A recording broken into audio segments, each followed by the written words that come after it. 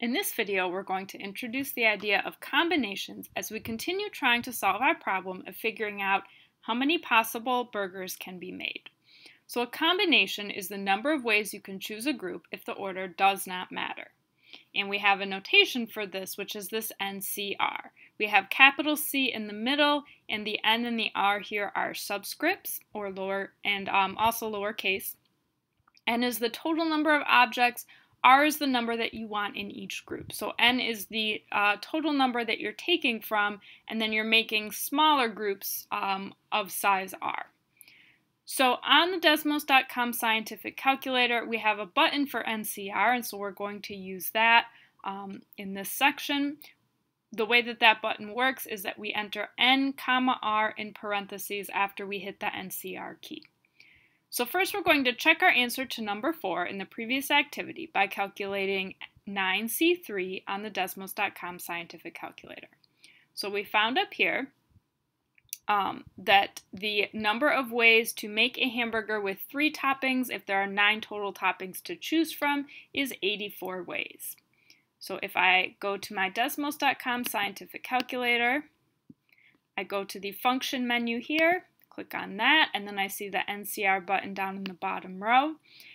Hit that, and then in the parentheses, I'm going to type 9, 3, and I see that I get the answer of 84. So that checks out. So this is NCR, parentheses, 9, 3, equals 84. Now what we're going to do is we're going to use the calculator to find the total number of ways that we could order a hamburger with different numbers of toppings. So in the first video, we found the total number of ways to order a burger with 3 toppings when there are a total of 9 toppings to choose from, and we found that to be 84. We could repeat that same process for each number of toppings, but to make this a little bit quicker, we're going to use the NCR button on our Desmos.com calculator. So we'll start with 0 here, and the nice thing about this is I can just change my calculator calculation, and that's really easy to give me a new value. So if I do 9, choose 0, so if I'm choosing 0 toppings, there's only one way to do that. The only way to get 0 toppings is to get a plain patty on a bun. That's the only way to do it. If you want 1 topping, there's going to be 9 ways to do that because you have 9 toppings to choose from. You're choosing one of those 9 toppings, so there are 9 ways to do that. And that checks out on my calculator. For 2 toppings, I'm going to change this to 2, my R to 2, and I get 36. So 36 ways for me to choose 2 out of those 9 toppings for my hamburger. Next we'll do choosing 4 toppings. And we get 126. And choosing 5 toppings, we also get 126. So how many ways are there to make a burger with 6 toppings? 84 ways. And so you see that there's going to be some symmetry here. I'm going to go ahead and type in the rest of the numbers. But basically, it's going to be the same numbers that I found over here. And the reason that happens is because something like choosing 6 toppings is the same as not choosing 3 toppings. So there's the same number of ways to choose 6 toppings as there is to not choose 6 toppings. So those are both 84. You would think that as the number of toppings increases, your number of ways to order is going to increase. But if you think about it a little bit, that doesn't make sense because there's only one way to choose 9 toppings, and that's to ask for all 9 toppings on the burger. If you're choosing 8 toppings, then you're leaving 1 topping off, and so there are 9 ways for you to leave 1 topping off. So again, you can check those on the calculator yourself, but those are going to be my total number of ways to order each possible number of toppings. And then obviously I can't order more than 9 because there are only 9 possible choices. So to find how many ways you can order a hamburger, I'm going to add the total number of ways to order each number of toppings. So it would be total number of ways to order, 0 topping, 1 topping, 2 toppings, etc. So I'm going to add all these 10 numbers up. So that's going to be 1 plus 9 plus 36 plus 84 plus 126.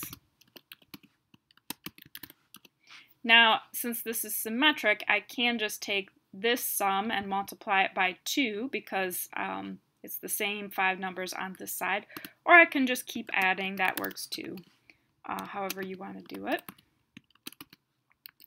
But when I add all these numbers together on my calculator, I should get a total of 512 ways. So there are 512 ways to order a hamburger, which actually is more than the number of ways that they advertised. They were saying that there were 256 ways, but it's actually twice as many ways as what they suggested on their advertisement. So we're going to switch to a different context here. Now we have Janine making a playlist. The playlist is going to be 8 songs. She has 50 songs to choose from, including 15 songs by One Direction. And we are not allowing any song to appear more than once in a playlist. So how many different sets of 8 songs are possible? Assume that the order of the songs doesn't matter. So since order doesn't matter, that tells us that it's going to be a combinations problem. So I'm going to highlight this.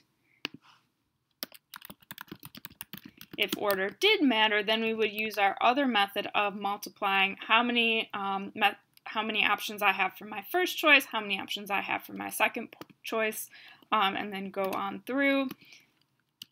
If order doesn't matter, then we use combinations. So we have 50 songs to choose from. And we are choosing 8 songs, so that means I'm doing NCR 50, 8.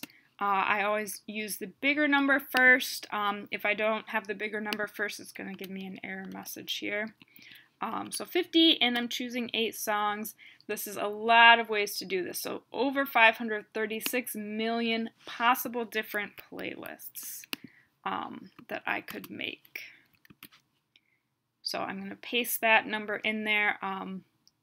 You can also, remember, screenshot your calculator output and put that in your activity if that's helpful to you. And then the last question is, how many 8-song playlists contain no songs by One Direction?